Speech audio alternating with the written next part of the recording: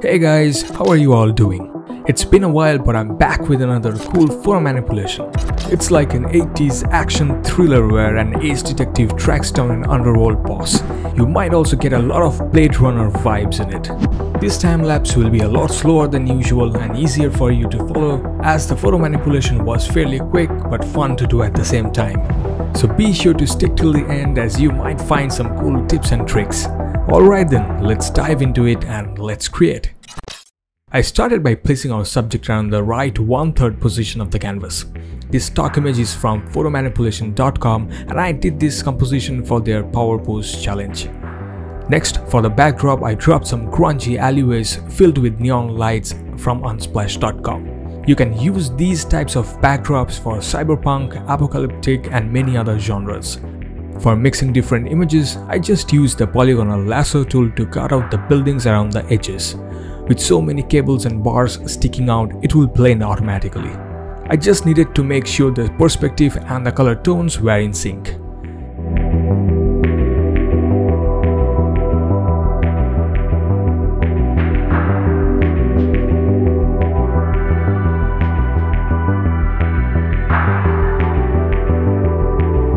Next, I added a cool Dodge Challenger to fill the left half of the scene and used the object selection tool to quickly extract it out.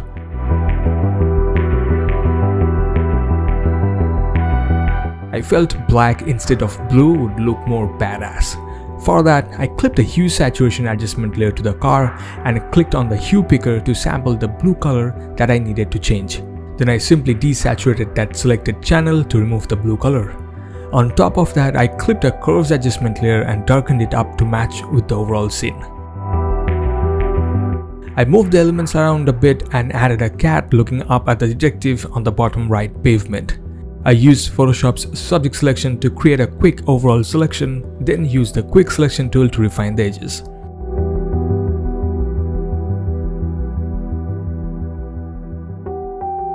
The position of the car looked very odd and I had to fix it. I used the lasso tool to cut out the sections of the car that needed to match with the perspective. I took the cutout onto a new layer and used the free transform to distort it and get an approximate match with the perspective.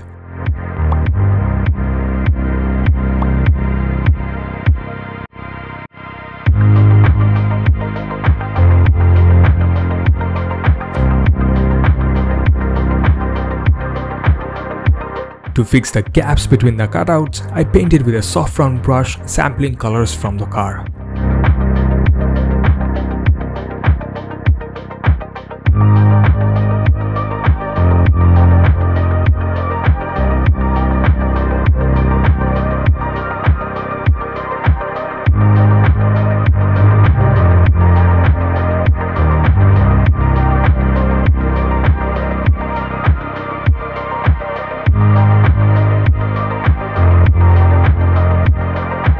I further fine-tuned areas like smoothing the shadow, fading the window panes, and fixing the road texture.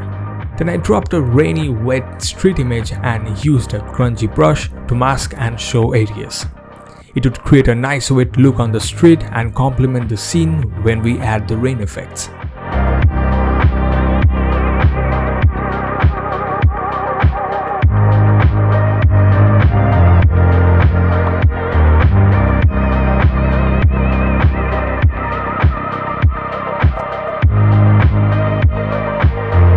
Now it's time to work on the environment.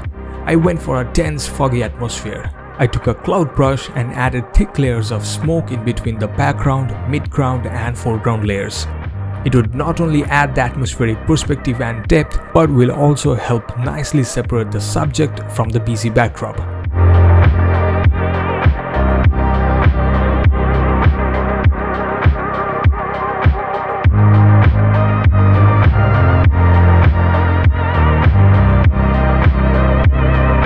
For the color grading, I went with a red, yellow-green cinematic color grade.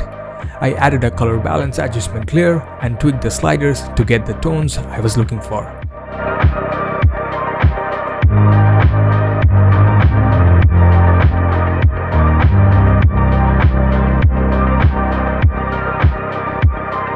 On the right, I needed it to be red, as I added a red neon sign afterward. For shifting the blues, I used the hue saturation adjustment layer, went into the science channel and changed the hue to red. Then I used layer mask to show in required areas.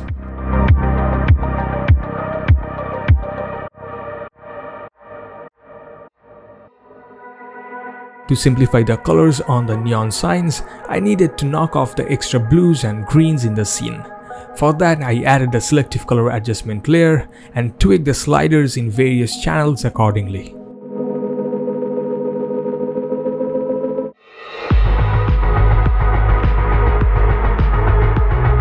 To create the neon sign, I at first filled the area with a dark grey color, then used a nice neon font to write "The Devil's Den."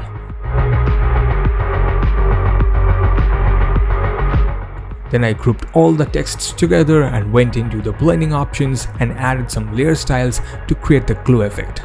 For the glow, I mostly added multiple drop shadows in yellow or red-orange color and kept the blending mode to linear light.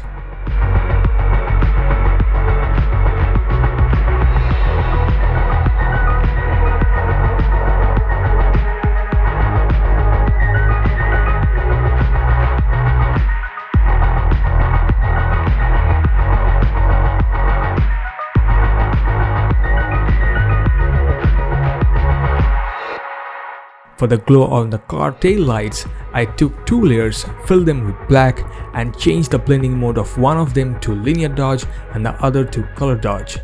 Then used dark red color to add the glow. The two layers in linear dodge and color dodge blending modes will help intensify the effect.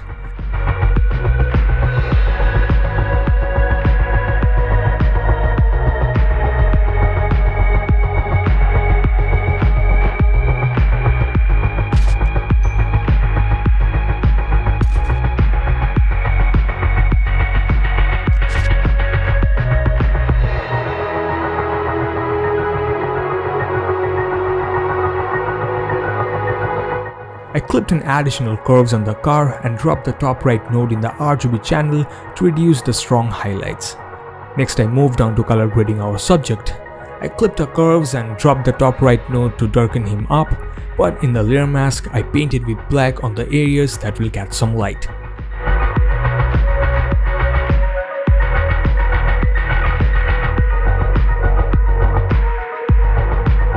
Next I clipped on other curves and tweaked the channels to get a strong red color cast.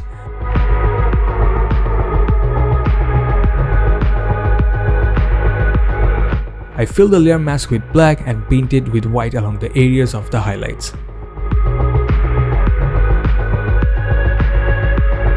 For the rim lights, I clipped a blank layer, filled it with black, set its blending mode to linear dodge and painted with the color of the light in the required areas.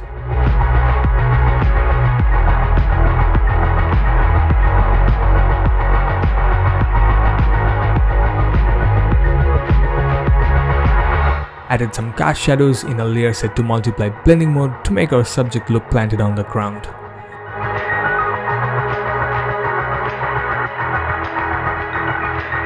I did the same treatment with the cat.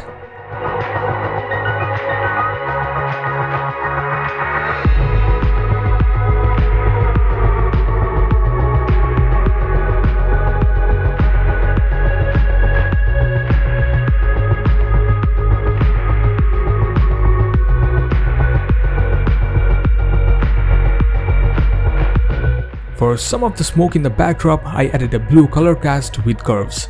It will help add a touch of variety and also separate the background better.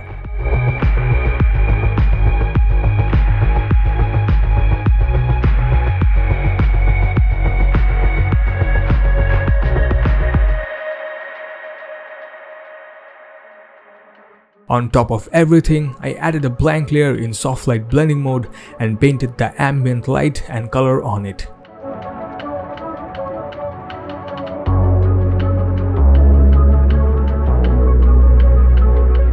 I created another layer in soft light blending mode on top of it and used it for the bloom effects. I painted lightly with the color of the light around the light sources and on objects where I think the light is likely to bounce off.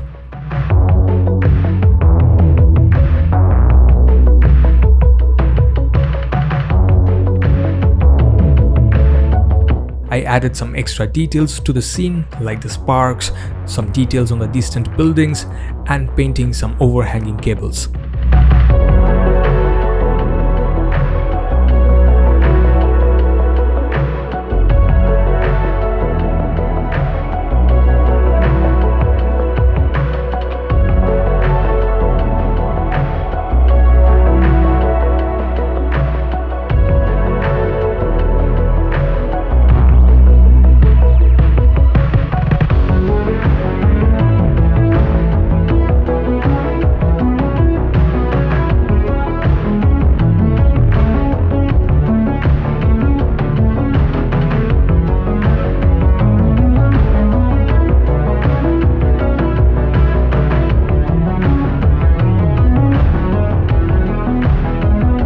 Here I selected the highlights in the scene using the color range and used the selection as a mask to our curves where I dropped the whites to a pale yellow color.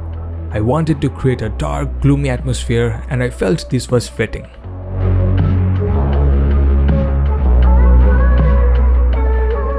Finally, I started creating the rain effects. I dropped 2 rain textures and changed their blending mode to color dodge. I find color dodge to work best in these types of night scenes where the raindrops react nicely to the lights. After that, I moved on to the most time-consuming part of rainy scenes, creating the drops and water drips.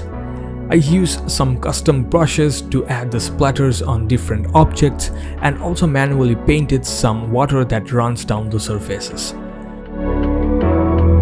I'll let this run as we head over to our final image reveal where I modified the color grading a little bit and added some finer details here and there. I hope you like this artwork and got some tips out of it.